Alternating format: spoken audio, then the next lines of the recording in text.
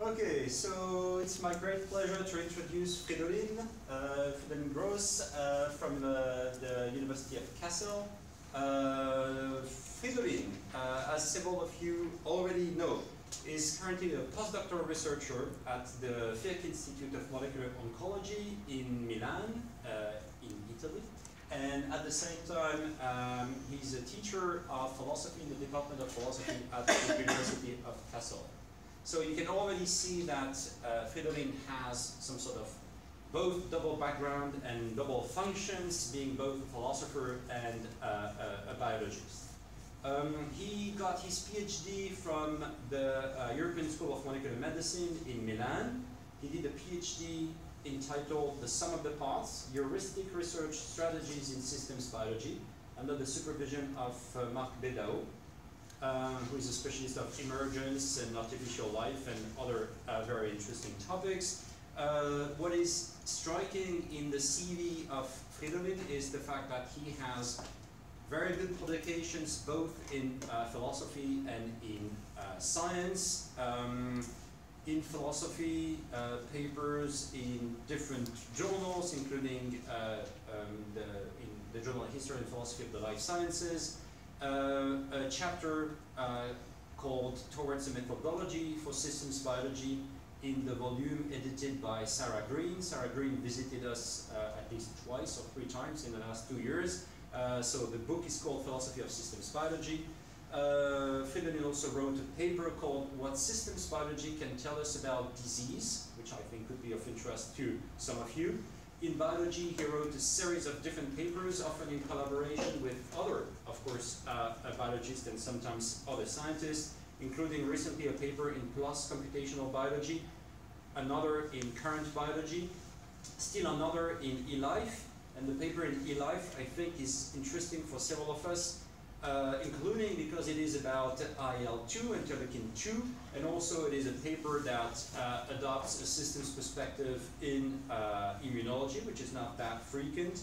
Fridolin also has a paper in the European Journal of Immunology, also another in eLife, and still another in the Journal of Theoretical Biology. So also about immunology. It is called Mathematical Modeling of Allergy and Specific Immunotherapy, Th1, Th2, Treg interactions. So you can see the diversity of topics and approaches that characterizes the work of Fridolin.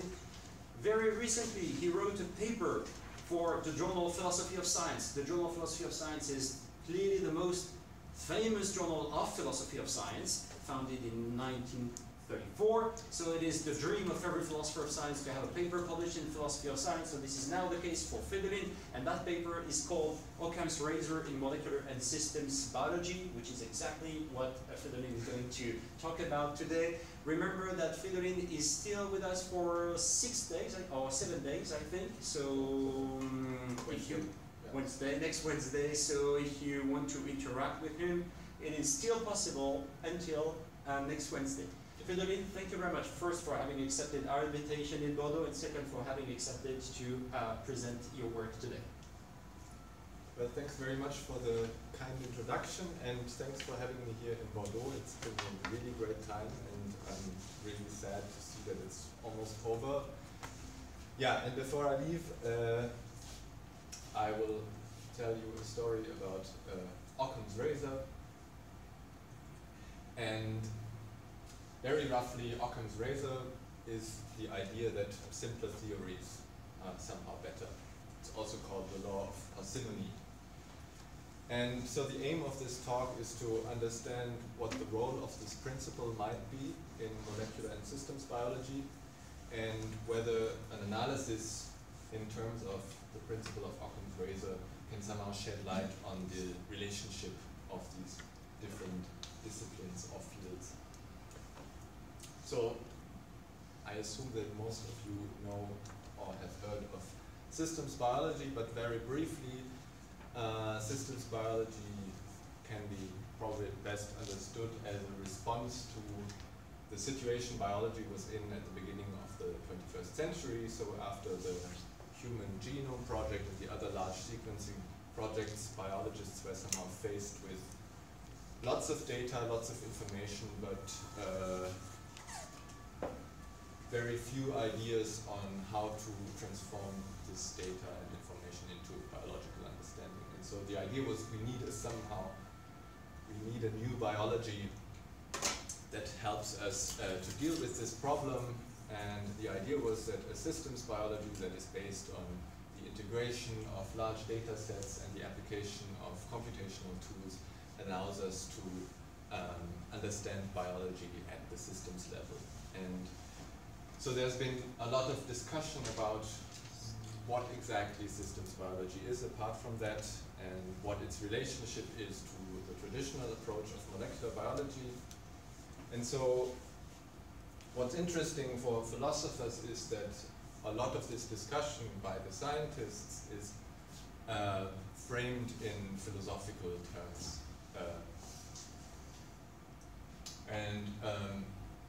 Yeah, so sometimes systems biology is described as a radical break with the tradition of molecular biology, that we are in the midst of a paradigm shift in the sense of the philosopher Thomas Kuhn, or that the approaches are completely different in the sense that molecular biology is reductionistic and systems biology is holistic. And so there might be some work for philosophers to do in maybe clarifying some of these debates with their experience in conceptual analysis and their knowledge of the history of some of these philosophical concepts. And so a lot has been written about reductionism and holism, and so here I want to focus on yet another way in which this discussion has been framed philosophically, and that is in terms of the principle of Occam's razor. So there have been systems biologists who think that, well, maybe the fundamental difference between systems biology and molecular biology lies in the application of that very principle. And that there is maybe some need of clarification in that context is illustrated by this quote by another systems biologist, which is incidentally in the same volume, edited by Sarah Mir that Thomas mentioned. So the famous systems biologist Eberhard Voigt writes, when asked where can philosophers be useful in biology, philosophers might join a discussion about the widely accepted 14th century dogma of Occam's razor, which essentially states that the simpler of two explanations is to be preferred. At first, the concept makes much sense, as we certainly do not want to clutter our thinking or theories with details that are not needed. Yet the more we study biological systems, the more often we find enormous redundancy and could quite easily imagine simpler systems that would perform the same task. So this is one of the very rare occasions where a scientist calls philosophers to help. And yeah, so how is the issue of Occam's razor then related to systems biology in particular? And so the basic argument that systems biologists put forward, so systems biologists like Westerhoff, the author of the paper that I showed, is that, well, molecular biology in some sense strives for simple explanations of living systems. And this is wrong, because the assumptions underlying Occam's razor actually do not hold in biology. So similar to the idea that Voigt alluded to in his quote. And systems biology, by contrast, provides more adequate methods to deal with the biological complexity, and therefore can afford to drop the principle of Occam's razor altogether. So the question is, does this argument work? And to evaluate this argument, we have to understand better what actually Occam's razor consists in and what these assumptions are. So the aim of this talk is to make use of the history of philosophy to discuss different ways in which Occam's razor has been understood and justified to defend molecular biology actually by arguing that its use of Occam's razor is largely innocuous.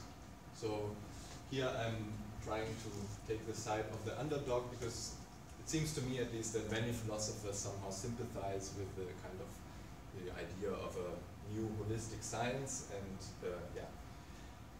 So this is a bit counteracting this tendency maybe. In addition, to further defend molecular biology, I want to show that considerations of simplicity actually play a crucial role in systems biology as well.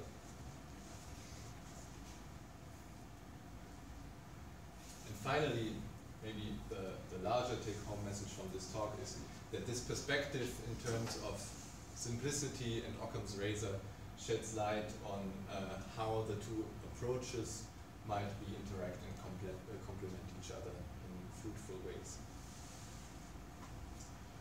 Okay, so what is Occam's razor actually about? I will start with a brief historical introduction. Usually the principle is traced back to Aristotle and his dictum that nature does nothing in vain.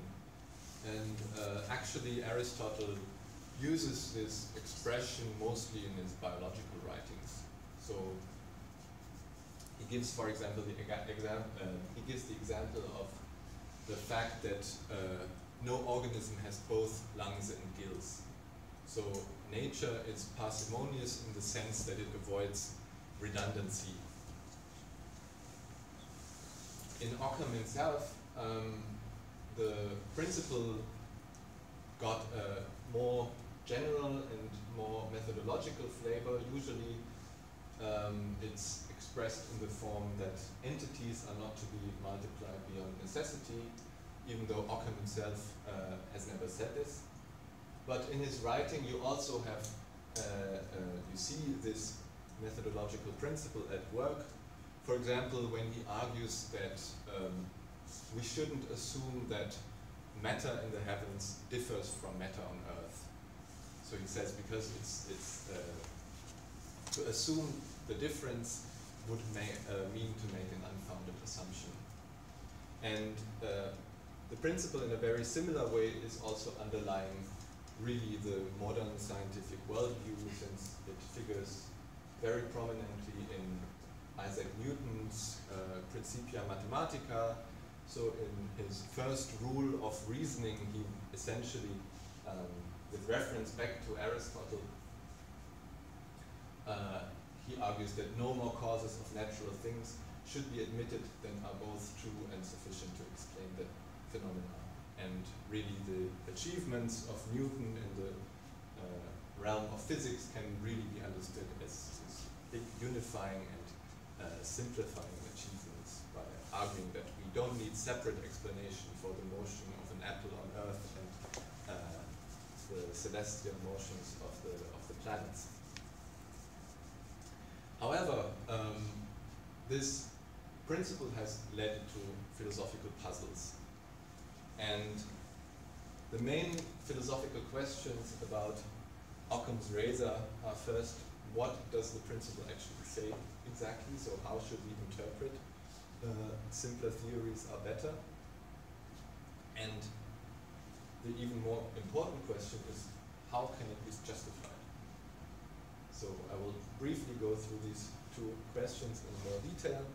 Regarding the first question of the interpretation of Occam's razor, usually people distinguish between two broad ways of interpreting the principle.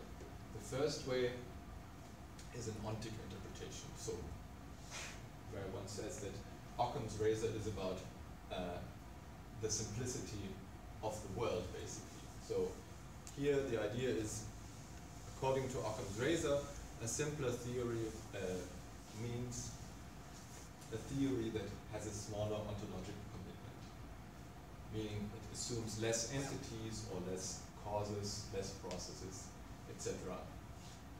An example where an ontic version of Occam's razor might be at work is Einstein's theory of special relativity, because the theories that came before all assumed this medium in which the electromagnetic waves are transmitted, and Einstein's theory was thought to be superior, among other reasons, because it could do away with this additional entity. The other way of interpreting Occam's razor is an epistemic interpretation, so we're not directly interested with the simplicity of the world, the number of objects or causes, but we talk about the simplicity of our descriptions. Sometimes this is referred to as elegance, and the ontic interpretation is parsimony, but I will not use that distinction here. An example here of epistemic parsimony that is often used is the preference of the heliocentric worldview of Copernicus and Kepler and Galilei over the geocentric astronomy. So the idea was we're talking about the same system, the same object, but somehow one perspective must be in some sense truer because it just has this geometrical simplicity. That's at least how the story is often interpreted. So much about the interpretation. Just note that there are different ways of understanding the principle and of understanding simplicity. Both of these views, of course, are not straightforward. An ontic interpretation, one might think, is simpler because we just count the objects and then we have a measure for simplicity, but of course this depends on how we slice up the world into different objects, and that's a big fundamental philosophical question. Of course, in the epistemic interpretation the problem is, well, to find the right measure of simplicity of our theories. This is also not straightforward, and often it seems how simple a theory is somehow dependent on the language that we use to express it. So there are many more specific debates going on about some aspects of these both of these interpretations. Okay, in terms of justification, even more different ways have been proposed in which we can justify Occam's razor. Of course, we often prefer simpler theories because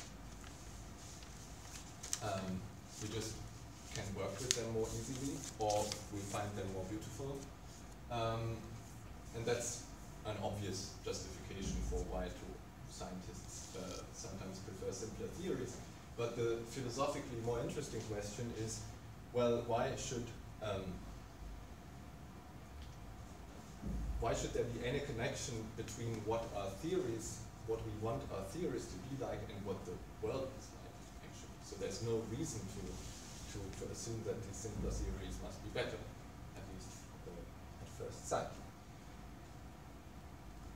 But so the traditional way in Newton and his contemporaries was simply to argue that, well, the simple theories are more likely to be true because nature itself is simple.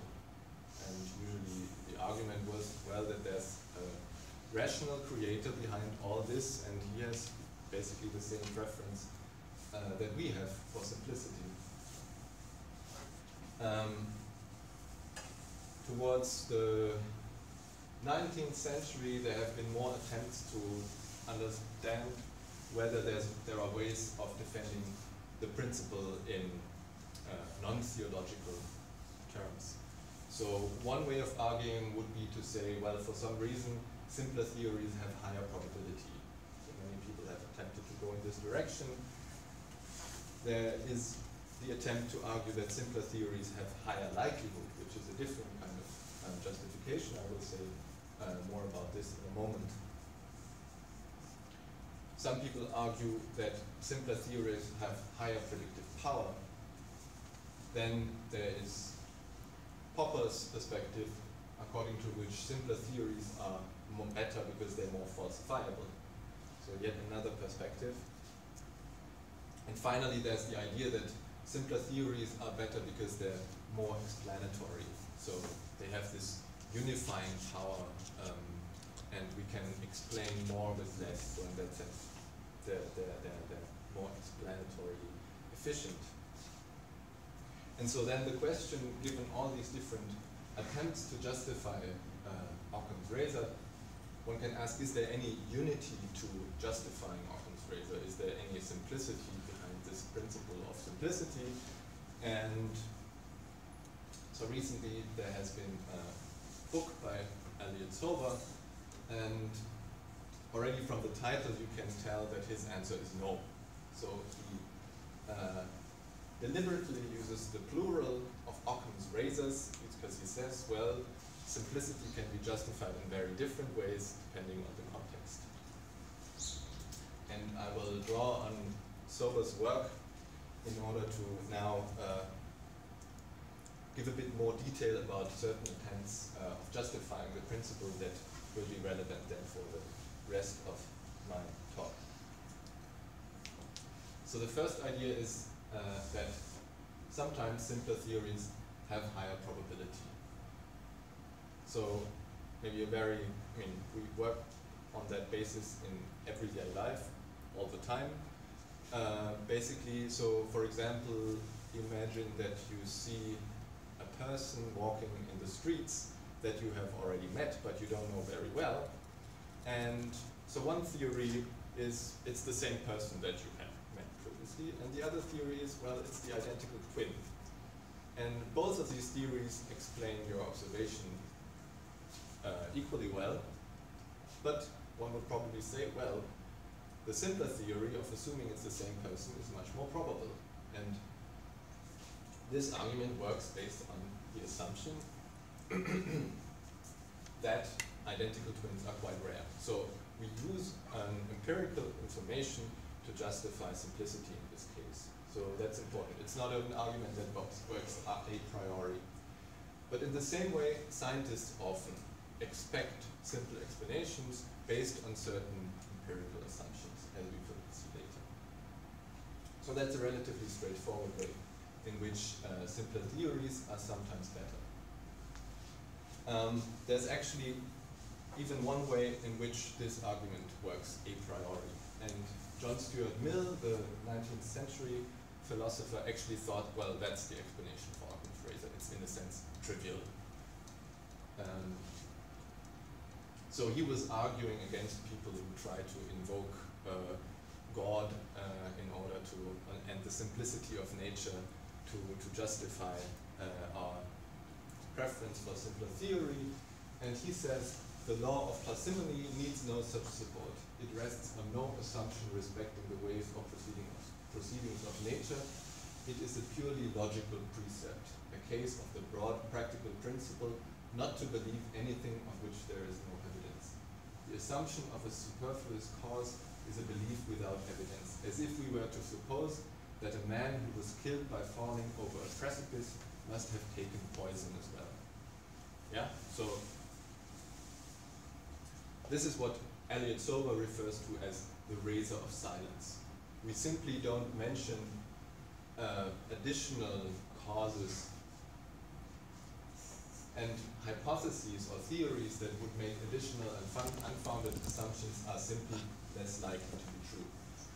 So this argument can be phrased in probabilistic terms because it simply directly follows from the axiom of probability theory, according to which the probability of one event or proposition is always greater than the conjunction of that proposition with another one. So there's this famous example by Daniel Kahneman. So they, where he argues that people sometimes violate this probabilistic theorem or axiom actually. So the experiment is that he describes a woman to people saying, well, she's very politically aware and confident and likes to speak her mind, and then ask to people, what do you think is more probable, that she is a bank teller or that she is a bank teller and is active in the feminist movement? And then most people actually think the second theory is more likely, even though it's contradicted by logic. So in the same sense, it's always better to hold a theory that is more general, because it will be more likely to be true. So that is one way. The analogy is with agnosticism versus atheism, right? So it's, in a sense, a better theory to say, well, I don't know if God exists, but I don't need God in my worldview. That's the more probable theory than to say, well, God does not exist. So the razor of silence is a kind of agnostic version of Occam's razor.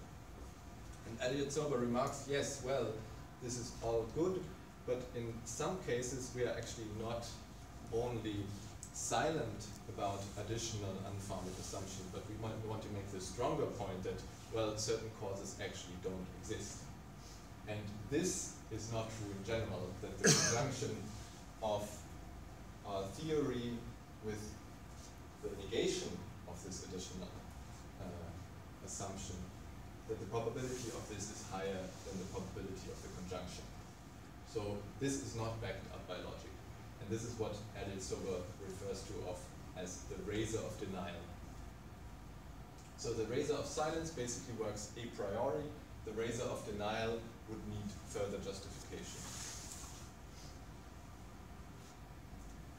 A similar version can be made for an epistemic perspective on parsimony. So the version I presented now, it's basically an ontic version of the razor of silence, but we can also find an epistemic version of the razor of silence, and this seems to be something that Quine had in mind when speaking about simplicity.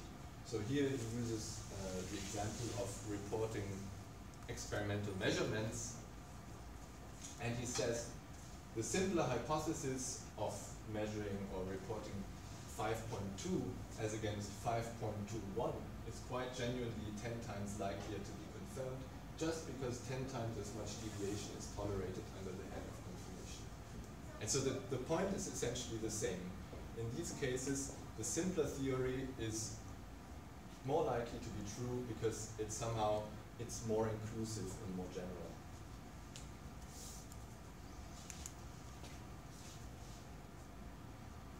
Okay. The next kind of justification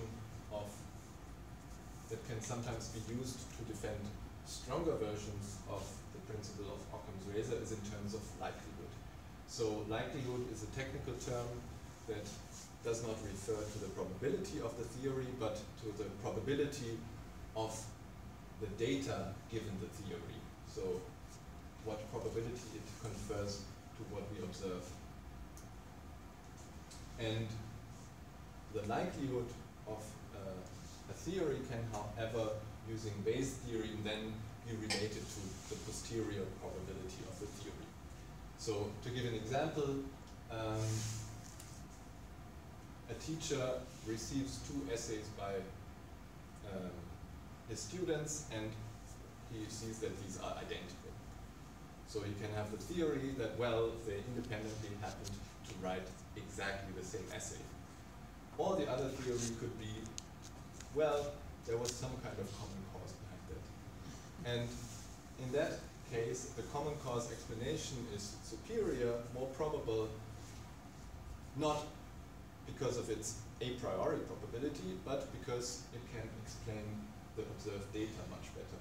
So the theory of separate causes would make it much, much more improbable that the result would actually be what we observe. Another example, more science-related, is the universality of the genetic code. So very similar, we observe that in all species we have the same way in which DNA is translated into protein. And again, we can ask, maybe it's a huge coincidence and of the separately evolving lineages but of course the more parsimonious explanation is that there's some kind of common origin. And again, this can be justified formally in terms of likelihood. And the probability the different theories confer on the data that we observe. However, I must say that this principle is very important in general for discussions about Occam's razor, but I want to argue that this doesn't play such a big role in the context that I'm interested in. By contrast,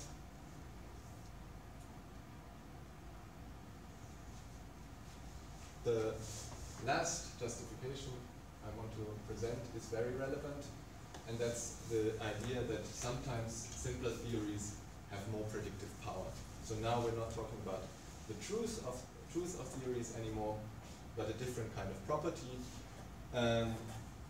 So imagine that here we have a series of measurements, and that shows the relationship between two variables, and we have a strong intuition that this model to then make predictions based on the observations is somehow superior to this model, right? So these are both mathematical theories that are generated using the observations. But the point is that here we can also formally justify a version of Occam's razor that takes into account the fact, the empirical data we have available.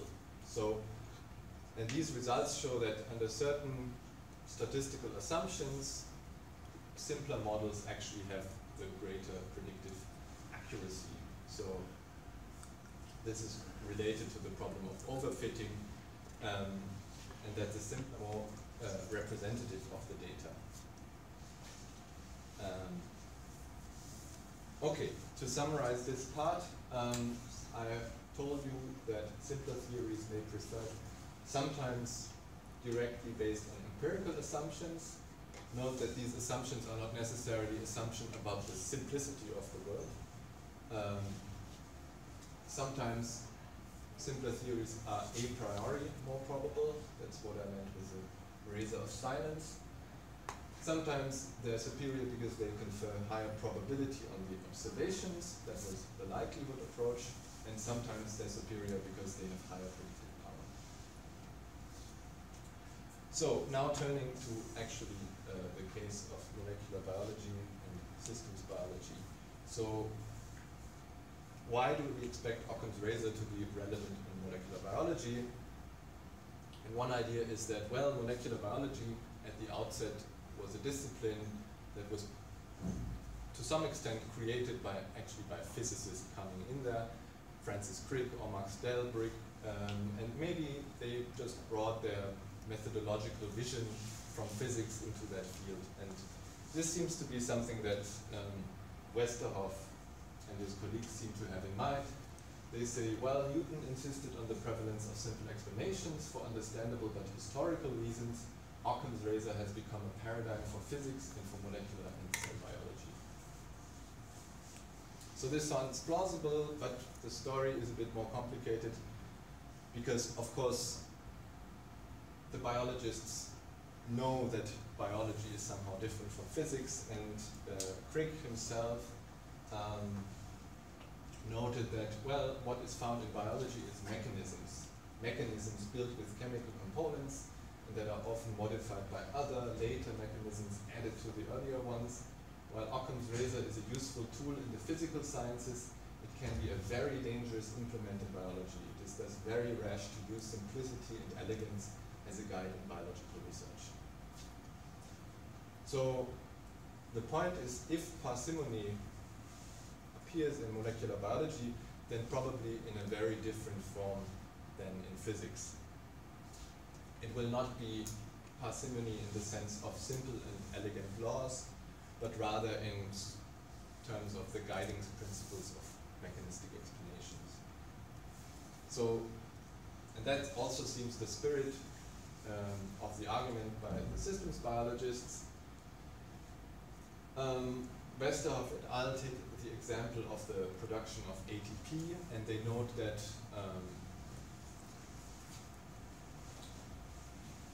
conceptually it seems that well, from assumptions about biochemistry, one needs 14 proteins for this process. And they observe that one needs 374 proteins to minimally sustain life. And then they argue, well, physics is accustomed to reduce systems of study to 2 or 3 components, and if that does not work, then perhaps 6. 374, the number of components that are needed to sustain life, is certainly not in the realm of simplicity. Using Occam's razor, we might therefore wish to explain biological formation of ATP in terms of the action of 14 proteins, but this is impossible as the 14 enzyme pathway cannot be disentangled from the functioning of 361 other gene products.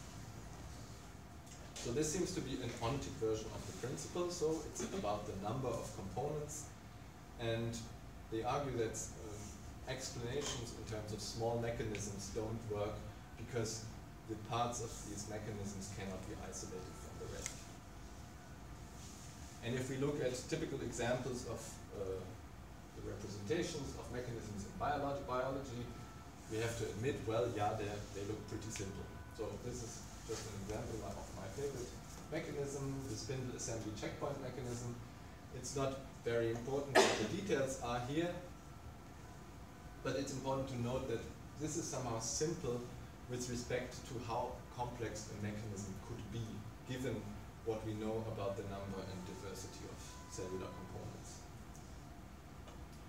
So one might think, well, yeah, maybe they have a point. Maybe this is actually problematic.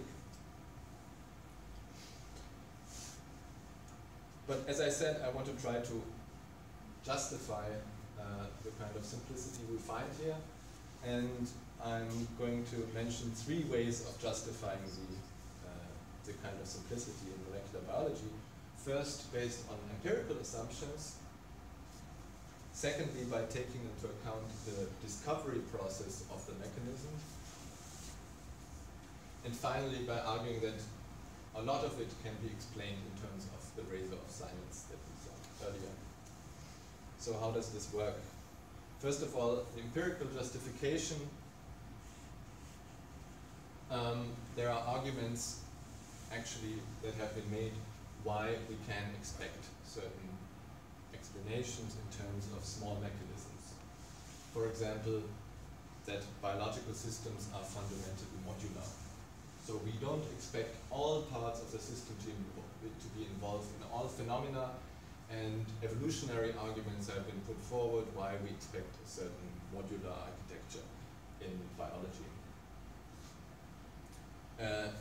Another example would be the expectation of molecular specificity. So the idea that certain molecules only interact with a small number of other certain molecules. This assumption of molecular specificity immediately reduces the number of possible connections that we would expect in a mechanistic explanation.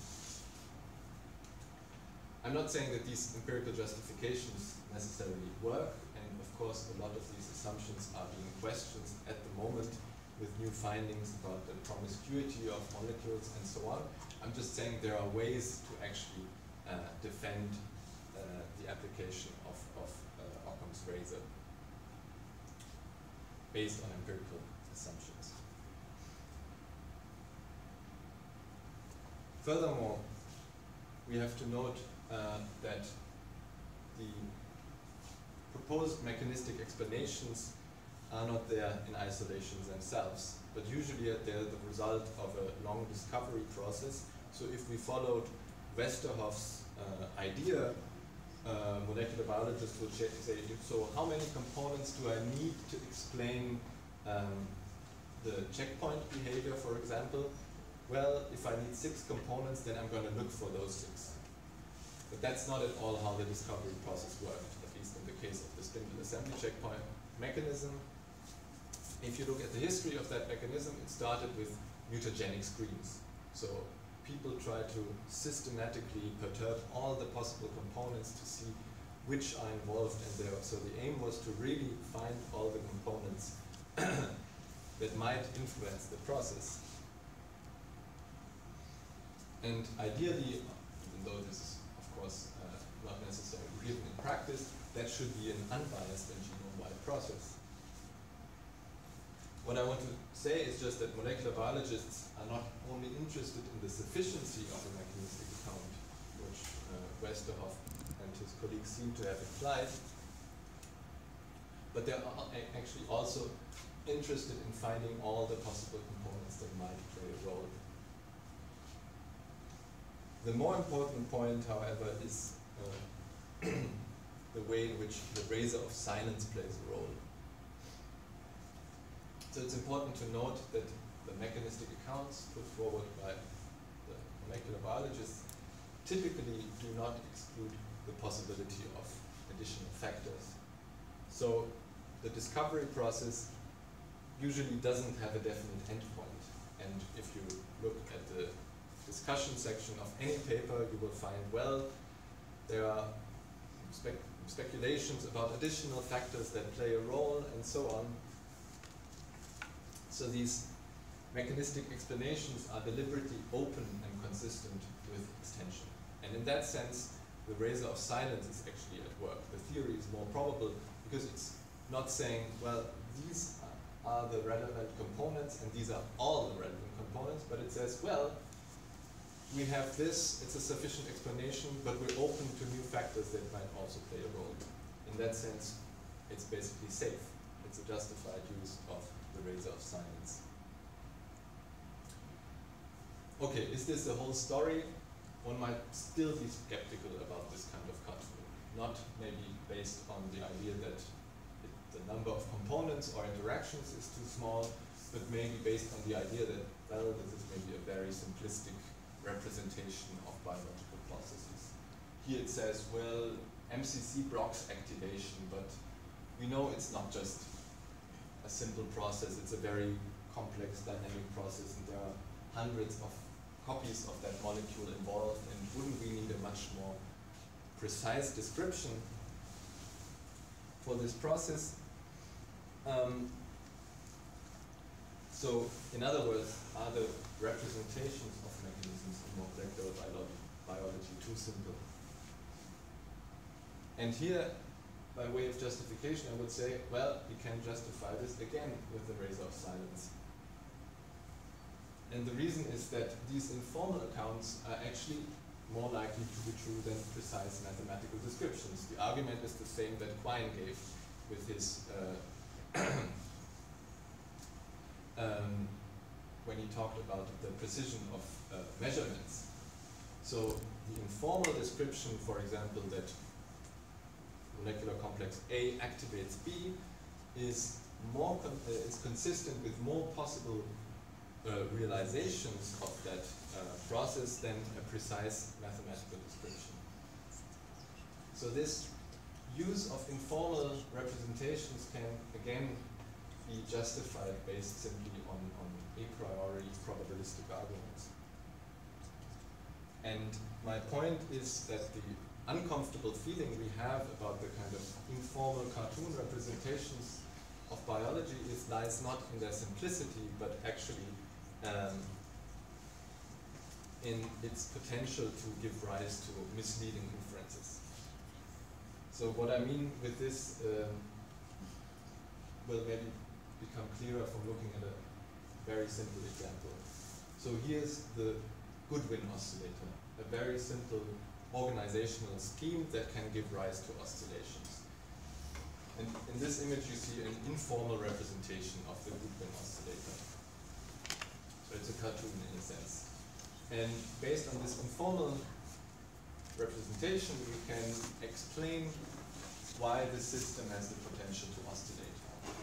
We can say that, well, A activates B, then B is active, B activates C, then C is active. Well, then C will inhibit A. A will not be active anymore, B will not be active anymore, C will not be active anymore, and then the cycle starts again, because the inhibition on A is removed. So that's a sufficient explanation of why this system can give rise to oscillation. However, based on the simple informal accounts, we neglect that there are many other possibilities of behavior of this system. So when we describe this system in mathematical terms, we find out, well, only under certain circumstances do we see oscillations. Maybe only with certain parameter settings, or only if the inhibition of C on A is sufficiently nonlinear. So we have a grasp on a more fine-grained grasp on the behavior of the system. And so based on the informal account, we would be led to the inference that the system oscillates, which might be wrong in certain contexts. So this is what I mean with when I say that it's not a problem of the simplicity per se, but it's a problem of inference. Yeah. So, and to go back to Quine's example, it's like forgetting to take into account that sometimes 5 plus 5 is 11 when we take into account that the numbers are given with limited precision. So, oops.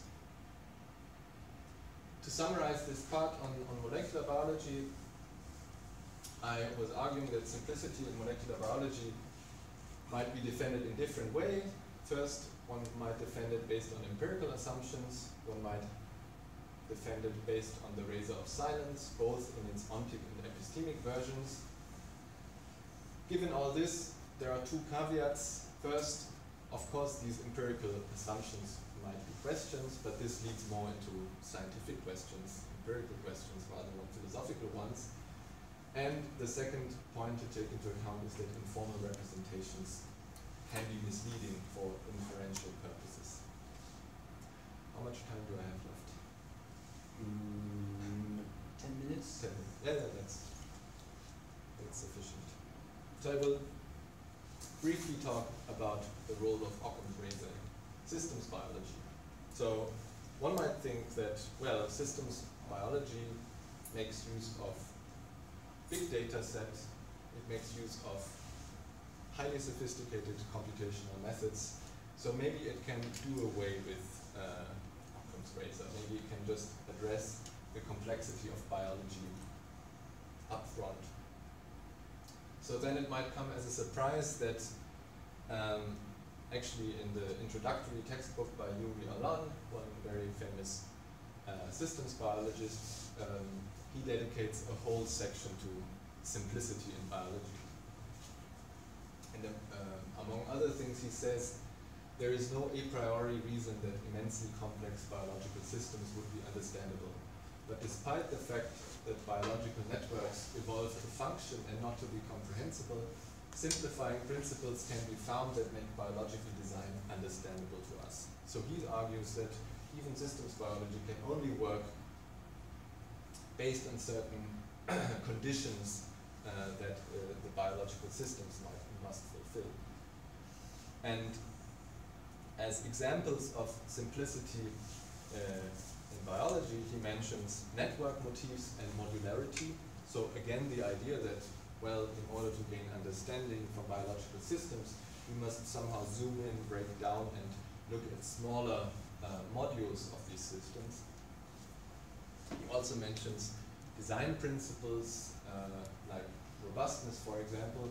So the idea is here that biological systems are not just randomly organized, but they must obey certain constraints, certain architectural principles, and therefore, yeah, show simplicity in a certain way that mirrors the way that humans design and the kind of engineering principles that we know from human artifacts. And finally, he mentions the ability to use simple mathematical models. And here the idea is, well, maybe mathematical models do not have the aim to really capture the whole complexity of the system, but they're especially useful when they're simple. And this brings me to a point that connects both to the discussion of inferential power in molecular biology and on the justification of Occam's razor in terms of predictive abilities of models. So, if you remember the Goodwin oscillator example, I said that formal models, mathematical models, can avoid the problem of inference. They can lead to a more precise description of the system and therefore make our inferences more reliable in that sense. However, we also saw that one justification of simplicity is to say, well, the complexity of the model somehow needs to be balanced against the available data. So we can build a big model that includes everything we know about the system that we study, but the model is basically useless if we don't have the right data to constrain it. And otherwise we will not be able to make good predictions with that model. And so here we have a justification of Occam's razor in terms of predictive power. And in my understanding, this really lies at the root, or is everywhere in systems biology where you have mathematical modeling. In order to have a useful model, you have to have a model that is as simple as possible.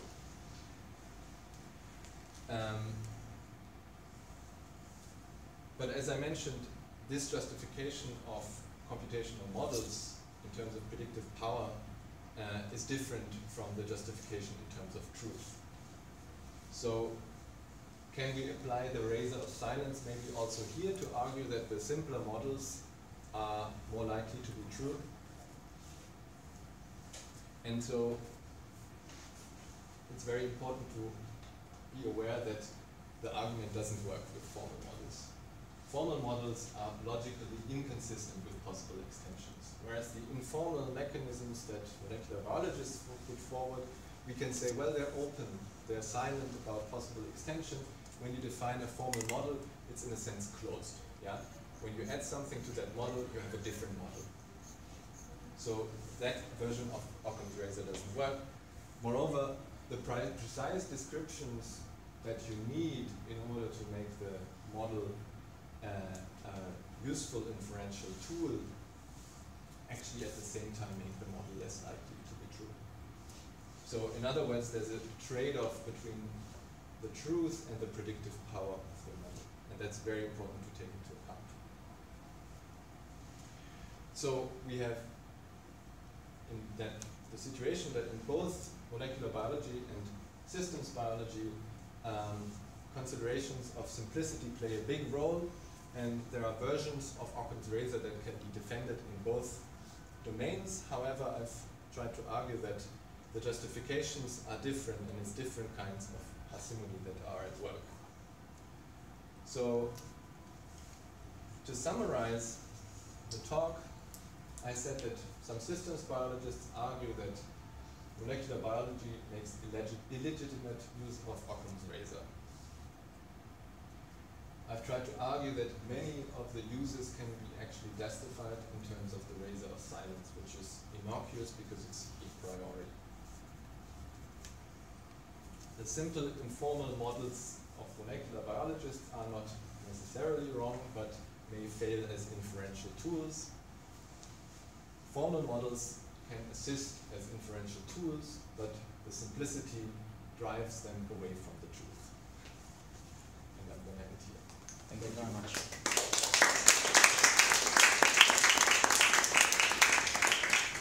So let's take around 10 minutes for discussion, questions, objections. Sophie. Thank you. I was thinking about machine, listening to you, the machine model of organism, living Yes. organism. And I don't remember who said that maybe we understand only what we can build. I don't remember where it comes from. Feynman quote, what I cannot create, I do not understand. Yeah. Maybe that one.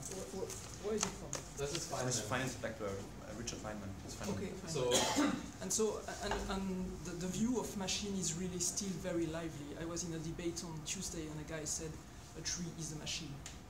yes. And so I wonder how you can, if you have some, yeah. Yeah. So the Feynman quote is, "What I cannot construct, I do not understand." Yeah, and that's it. just one side note to this. So I read somewhere that actually it was on his blackboard, the last words on his blackboard before he died. And it has always interpreted in this way that it's somehow related also to biology. But I think what Feynman had in mind, but that's really just a side note, is about constructing proofs, mathematical proofs. So he can only understand a mathematical theory or about a theory in physics if he can really derive the results from first principles. But anyway, I mean, the point about the machine metaphor of organisms is very related. So it's another one. So the assumption of modularity, it's can be also considered as a specific application of the machine metaphor, because we build systems in a modular way for certain reasons. And so we expect that, well, if nature builds machines, then it will use very similar principles. And of course, yeah, this is an empirical assumption that there are important parallels between machines and organisms, and so that's one way of justifying the preference for simple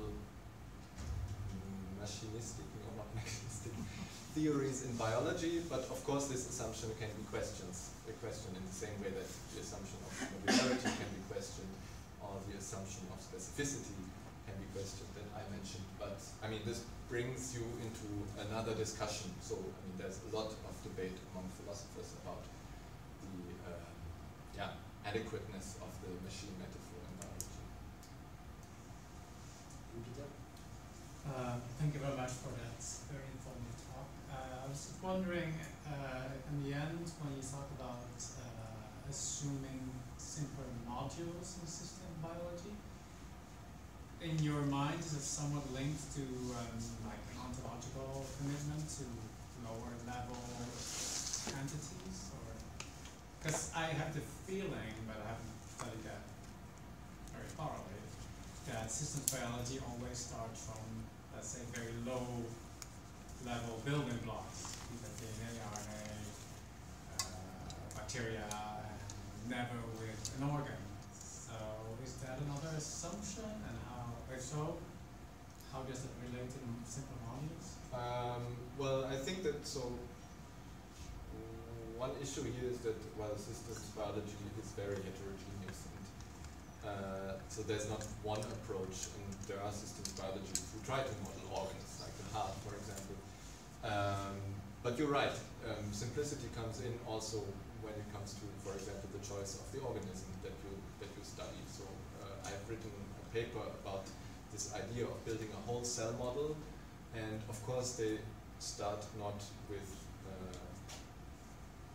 a complex cell, but they start with the simplest kind of bacterium that you can imagine, this Mycoplasma genitalium, just because it has the smallest number of components. So of course you have a very holistic vision because you're building a model of a whole cell, but you have, of course, these constraints, and simplicity comes in the way that, well, we choose the organism with the smallest number of components. I'm not sure if I answered your question. Maybe I can reformulate the ontology. question following your example. So if we take that as an example, and then we go to eukaryotic cells, and let's say we isolate all the components of a cell, and then do a systems biology approach, either on the metabolites or name it. But what we're doing then is that we are completely crushing the organelles, and so we assume that any metabolite present in the cell could interact with another, even though, like, from, let's say, morphological studies, we know they're organelles, and that probably not every metabolite in the overall cell would be prone to interact with another. Yes. So that is like a problem I have with some of the basic assumptions in some forms of systems biology. Yeah, so that's maybe a bias that some of the kind of top-down approaches in systems biology have. They think, oh, we have these genome-wide data, they show that everything correlates with everything else, and we build these big interaction maps where we have complex networks where everything is interacted, and they neglect the fact that, well, based on what we know about the architecture of the cells, these two things cannot never Right, see yeah. each other. So there's certainly this bias, but as I said, I mean, there are very different ways of modeling and describing biological systems in systems biology, and I mean, many people take into account that there are compartments, and of course this makes modeling even more complicated. Yes, I have a question. I'm a molecular biology geneticist, and I have an objection. And I work in the metabolism of ATP, so I was very happy that you cited the thing I work on. But I'm a reductionist, and I think, if I understood you right, and I would like you to comment on that, I think you misrepresented the way the geneticists and molecular biologists approach the questions, in the sense that we don't have, I mean, I don't have any a priori bias of whether the simplest theory is more likely or less likely to be true. It's just that it's a matter of the approach of the problems, that what hypothesis you test first, rather than which kind of touches what you said about Popper's, the falsifiability. It's easier to test, and we do understand that the biological phenomena we're working on are very complex, and we don't want to present that they are simpler. It's just that we vary one parameter at a time, everything else equal. So it's just a different experimental approach. And actually, maybe you didn't mention enough the experimental part of the problem. But it's just the Occam razor. I thought, maybe I was wrong of my understanding of Occam razor. It's the criteria used to choose what experiment you do first. Not that I think that the simplest explanation is more likely to be true, but it's simpler to do an experiment with less parameters to test. Yes. So did I get it wrong, or did you misrepresent Well, it? Firstly, I agree with you that there's yet another role for Occam's razor that I didn't really touch upon, which is this methodological role, not of which theory is more likely to be true or like epistemically better, but in what order should I test theories in order to be efficient. So there are also debates on that question. So there are people who think we can defend that version of Occam's razor, but I didn't really touch on that. Well, whether I misrepresented that part, I'm not sure, because I fully agree with you that I don't think that the molecular biologists think the systems must be simple a priori. That my point was that they don't. You know? I mean, they know that the biology is complex. They know that all things might interact with all other things, and I was precisely saying that they have other reasons to then expect maybe or end up with simple mechanistic accounts, or at least they represent them in this manner for reasons that can be justified. So I'm not sure if there's disagreement here. Well, that was my question. You said this. Maybe you could elaborate just a little bit about what you said at the beginning, which was that you see in systems biology many people who are tempted by holism, by being holistic, and maybe also philosophers of systems biology. Maybe you can say more about this, like reductionism, holism. We know it's a spectrum, but you said something like you don't really buy the kind of holism that is at the moment favored by many. Yeah, I mean it's related to that point. I think that people are very quick to criticize reductionism, right? But when it comes to providing a concrete alternative, how to avoid being reductionistic in in the practical situation, it's much more difficult. What would be the alternative holistic approach? And the other thing is that and that's precisely part of the argument, that maybe molecular biology looks more reductionistic than it is. So if you just look at these simple cartoon diagrams, you get the idea they can't be serious about it. It's much more complex than that. But I was trying to show, well, it's consistent. You can show these simple cartoon diagrams. You can describe the system in this way. It's helpful to, if you take into account the kind of evolution of the mechanistic account that is behind that. If you take into account that this is cartoon thing is not a static compute entity, but it's an evolving thing where people can contribute, and that's different of that kind of representation from a mathematical model. That can obviously also evolve, but there's a conceptual difference between the two. So can I just follow up on that? Yeah, if it's quick. Yeah, No problem. Do you think we know enough to undertake a systems biology approach? Because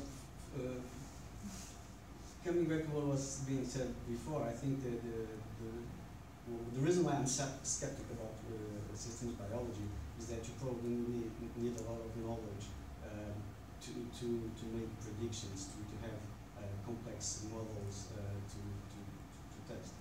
Do you think we know enough to make reasonable, do we know enough to have assumptions so that we can compute and try to Yeah, not in general, but in certain contexts it works very well, but not in others. And so, I mean, for building a whole cell model, we are definitely not there yet. So even though it has been tried, but it's not been a game changer. No? I mean, the whole cell model has been fantastic as an achievement of integrating all this data, but actually biologists, experimental biologists have not been super impressed. Also, oh well, now it's done. We understand it, we have explained it. We can now use the in silico model and we don't have to do experiments anymore. So this is, I mean, this is the distant future maybe. But I mean, if you look at very concrete, specific contexts, and yeah, I would argue that yeah, you have to take into account that these two approaches are complementary and have to interact. You cannot leave the traditional reductionistic approach of molecular behind and simply replace it. You need to combine. So my quick last question. Yes, thank you. So I found the presentation very clear, and it's a real relevant topic, I think. So I like it a lot. I have a very general question, though, because I've always been stuck with that idea of Occam's razor when it's applied to real cases in science, and so maybe you can help here. My point is very simple. I cannot think of just one example where it's clear to me that a theory is simpler than another, because it seems to me that it's always related to some complexity. I mean, when you assume simplicity somewhere, you produce complexity elsewhere. Or if you admit complexity, or if you accept complexity elsewhere, it's always to keep simplicity somewhere. So for instance, you have a current system you're looking at, observing, and you say, well, it's very complex, there's a lot of stuff in it and so on, and you don't want to reduce this complexity precisely because you want to keep something else simple. For instance, you gave the example of this system, for instance, that you have under your eyes, and it has been shaped like that by or through natural selection, precisely because you don't want to assume that this system has come with any other process than natural selection. Then you are ready to admit that it's very or highly complex. You see my point? When there's simplicity, when you assume simplicity somewhere, you always assume complexity as well, or accept complexity as well, or produce complexity. Well, I agree that probably this is often the case when you look at maybe very general perspectives, but of course there can give clear examples where models are more complex, like when you consider models in mathematical terms. So a model that has 5 parameters is more complex than a model with 3 parameters. And this is where simplicity can be given a very clear meaning, and where simplicity can be ranked. But of course, in real complex situations, it's not trivial at all sometimes to say, well, which theory is simpler than another, especially when the theory itself is not a formal construct, but something more complex itself. So I would agree with you, but I think that, maybe we can discuss this deeper. Thank you. Okay, I think it's time to stop. So thank you very much, Philip.